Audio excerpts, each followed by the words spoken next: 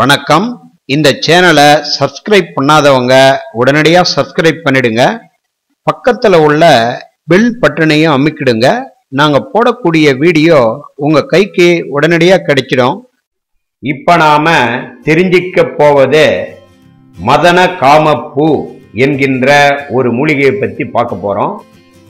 இம்மூலிகையானது Japan, Indonesia, Singapore போன்ற மேலை நாடுகளில் அதிகம் பயிரிடப்படுகிறது.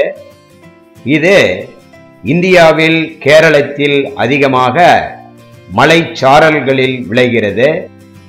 தமிழகத்தில் அனைத்து பூங்காக்களிலும் அழகுக்காக வைத்திருக்கும் ஒரு மர இனமாகும். இதன் உயரம் 6 மீட்டருக்கு மேலும் வளரக்கூடியது.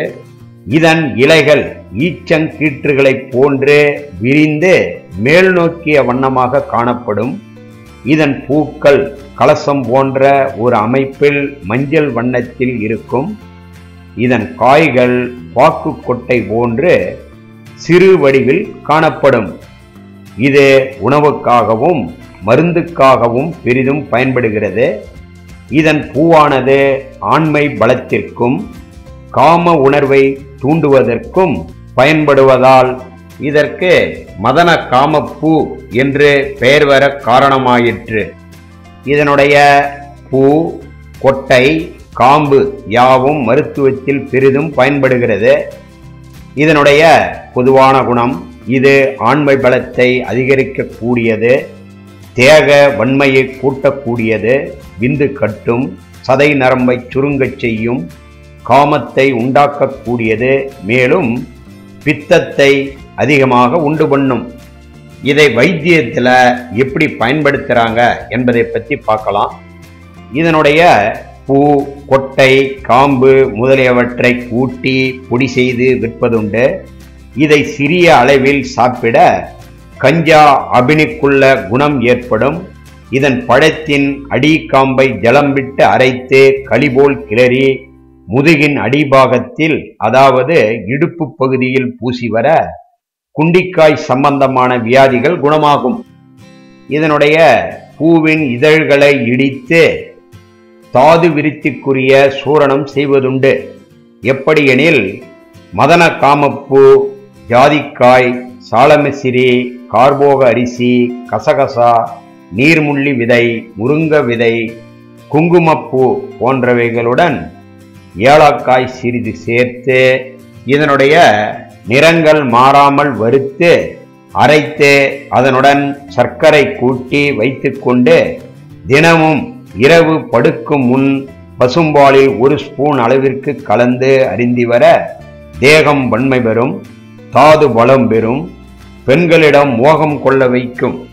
சிலர் ஆண்மை பலம் இழந்திருப்பார்கள். சிலருக்கு விந்தணுக்களின் எண்ணிக்கை குறைவாக இருக்கும். சிலர் நரம்பு தளர்ச்சியால் தேகபலம் குன்றி மனைவியிடம் சேராதிருப்பார்கள். சிலருக்கு தேகம் வலிவிழந்து வெளுத்து போய் இருப்பார்கள். இப்படிப்பட்டவர்கள் இந்த மதன காமப்பூவை கொண்டு வந்து அதனுடன் அரசன் விதை, ஆலம் விதை, நீர்முள்ளி விதை, பாதம் பிசின், முருங்கை பிசின், வேளம் பிசின், ஜாதிக்காய், ஜாதிப்பத்திரி, சாரப்பருப்பு, கசகசா, ஓரிலை தாமரை, மாதுளம்பூ இவைகளை சமபாகமாக கூட்டி அரைத்து அதனுடன் பனங்கற்கண்டு சேர்த்து சிறிது தேன் கலந்து லேகியமாக செய்து வைத்து கொண்டு தினம் 2 வேளை 1 ஸ்பூன் என்கின்ற அளவில் சாப்பிட்டு வர மலட்டுத்தன்மை நீங்கும், தாது விருத்தி உண்டாகும், நரம்புகள் முறுக்கேறும், விந்தணுக்களின் எண்ணிக்கை கூடும், நீர்த்து போன விந்து கெட்டிப்படும், காம இச்சை உண்டாகி சிற்றின்பத்தில் அதிக நாட்டம் கொள்ள வைக்கும். இந்த மதன காமப்பூவை கொண்டு தமிழ் வழி மருத்துவத்திலும் ஆங்கில வழி மருத்துவத்திலும் தேகம் பலம் பெறவும், விந்தணுக்களின் எண்ணிக்கையை கூட்டவும், தாம்பத்திய உறவில் அதிக நேரம் இருக்கச் செய்யவும் பல மருந்துகள் தயாரிக்கின்றனர். இந்த வீடியோ உங்களுக்கு பிடிச்சிருந்தால் லைக் பண்ணுங்க, கமெண்ட் பண்ணுங்க, உங்க நண்பர்களுக்கு ஷேர் பண்ணுங்க. நன்றி, வணக்கம்.